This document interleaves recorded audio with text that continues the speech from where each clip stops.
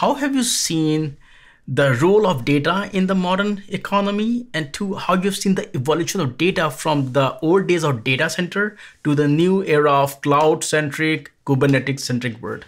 If we go back into the year 2013, when Cloud Foundry has been in everybody's mind, it was obvious to me when we started, a Cloud Foundry platform as a service offering in Europe, that whatever Cloud Foundry does to applications, which is basically meaning taking source code and turning it into containers, that having that 12-factor manifest that asks application developers to store state in backing services, in data services, that whatever you do, in terms of providing automation comfort for application hosting, you also need to do for database hosting. I mean, I've been developing web apps and hosting and running hosting systems my entire professional career, starting at 19 with Perl and shared hosting. And if you think about shared hosting of the days, you'd have an FTP account to upload your app, and you'd have a pre-configured database user in some database server, so that you don't have to take care about all of this. You just had to upload your app and connect it to that pre-configured database server.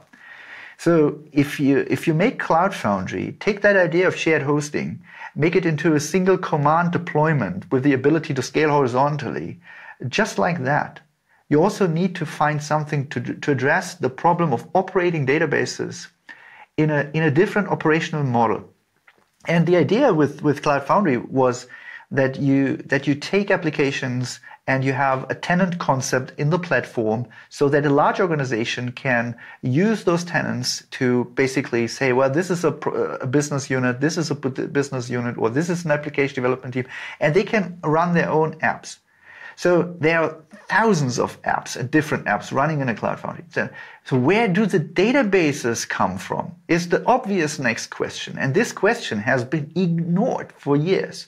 We've been talking to clients running Cloud Foundry, and I said, look, your existing database strategy is going to fail because look what Cloud Foundry did to your apps. Something needs to do that for your databases as well. And they were like, really? You could tell it to people and they would still ignore it. So a lot of adoption at the early Cloud Foundry days was, and even we're talking about to 15, 16, 17, and 18, where people introduced DevOps technologies such as Chef to run their databases. Although, at least from our experience, we've been running, Chef since the very first versions. And looked into Puppet as well. And we've learned how many databases you can run given a certain number of operators and DevOps. And we found, based on our own experience, that the operational efficiency of Cloud Foundry is magnitudes higher than that of Chef. So even for applications. So if you translate that to databases, it was very clear that the way cookbooks in Chef work, the imperative style of telling a server what to do based on a defined set of instructions, cannot be a solution. So we basically took the next logical step, which is to be aware that Cloud Foundry's operational efficiency comes from BOSH. And BOSH's operational efficiency comes from being declarative by nature. And the idea was, if you make applications containerized, basically making the application server uniform by using build packs, well, you can't do that the same way with stateful apps because you need to deal with state much more intensively. But you can use BOSH. So that was the idea of on-demand provisioning anynines data services, where this pattern was not obvious at the time, that you do not want to have that single Oracle database in the heart of the company, but you split it down into smaller databases and you make the databases less important and you take the 80% case where most of the databases will be operated just fine, you automate that, and you make this on-demand provisioning based on a declarative automation technology. That was the leap of faith. That was basically the invention of the anynines data services. And we're talking about the year 2014 when we started to do that. Now we are in 2023, and we are now looking at a very young sub-community of the Kubernetes community, the data on Kubernetes community in particular, where we are at Anynines involved as well, where on-demand provisioning of dedicated instances based on pods becomes the standard approach. But that's 9 years after we started to do that.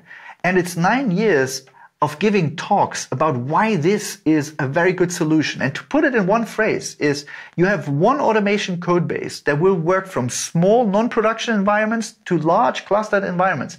One automation code base.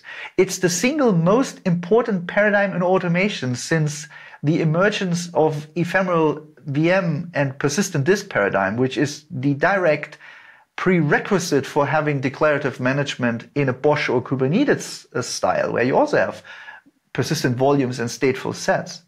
So that's the very foundation of data service or the data management in modern platforms is on-demand provisioning of dedicated service instance. At least when we're talking about software operations at scale, talking about organizations with hundreds or thousands of application developers. There will still be large databases that are nurtured by professional DBAs because they are, the centerpiece of a very large service which will just grow inherently to such, extents where, splitting up is for some reasons not possible or meaningful. But other than that, the 80% case of application developers, that's exactly that pattern we are seeing currently, and it's the only thing that's meaningful in my opinion. So I would say Kubernetes didn't change that story at all. Our data service automation story at Anynines is intact. We are using more Kubernetes to do the same things or do it to different data services. We're expanding the palette of data services more and more. But it's the same strategy. The same principles apply. So if you're looking into managing data in your platform today, look at the on-demand provisioning of dedicated service instances as dedicated pods or virtual machines. That's based on declarative automation.